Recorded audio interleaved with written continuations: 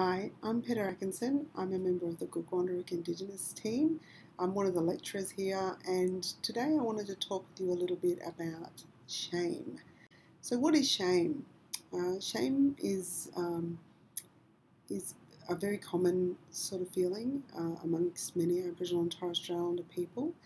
And I suppose the thing to clarify straight away is that shame isn't about being ashamed per se, it's much more about being humble, and it's demonstrated in feelings of where you feel a little bit uncomfortable or maybe a bit embarrassed.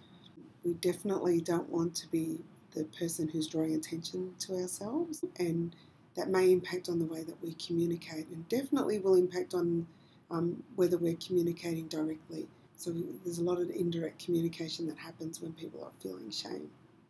Shame's important for health professionals to know about because it can impact on that patient during their consultation with you, but also on any subsequent consultations as a part of their treatment. Some examples of shame in healthcare are found mainly in issues that are not really talked about in public in our communities, and things like men's and women's business, reproductive health, and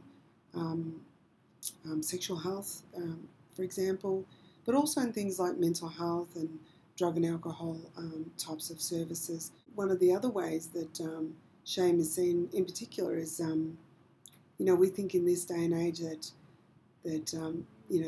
men can see female practitioners and women can see male practitioners, but I know even young women feeling shame at having to see a male doctor or even a male nurse, and it's important for health professionals to understand that people are feeling this and recognise when they're feeling this shame, and you can recognise it, like I said, by when the patient's feeling a little bit, you can see that they're a little bit uncomfortable, or they're not engaging with you really well, or maybe they're not asking questions, or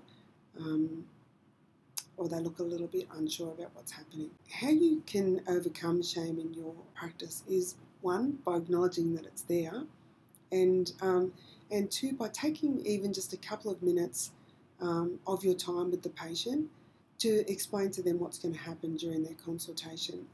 Because sometimes when you give patients, in particular Aboriginal patients, good information that prepares them for what's going to happen during the consultation, they feel a little bit more empowered, and some of those feelings of discomfort that are around during that time of shame, sometimes that can alleviate that discomfort. Also, by asking the patients, do they have any questions? Would they like any further information? Or is there anybody else that they'd like to have in the room with them during the consultation? Sometimes that can make them feel more comfortable as well.